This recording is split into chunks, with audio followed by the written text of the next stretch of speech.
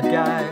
Now I'm a fucking Jedi, and I've got lots of news for you, and I've got a long list of things to do. I used to dwell in the present, I used to be so hesitant, but now I've got my whole life to live, and I've got all my love to give to all you fuckers that I hate. It's like the gift of the Magi, or like the gift of the Magi too. You sold your soul to buy some tits, and I sold my soul to grow a dick. We gotta get him in the van, but what if he resists?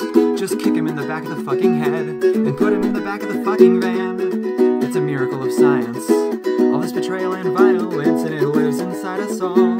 It lives inside our hearts, just like a stupid fucking tapeworm. Who can we blame?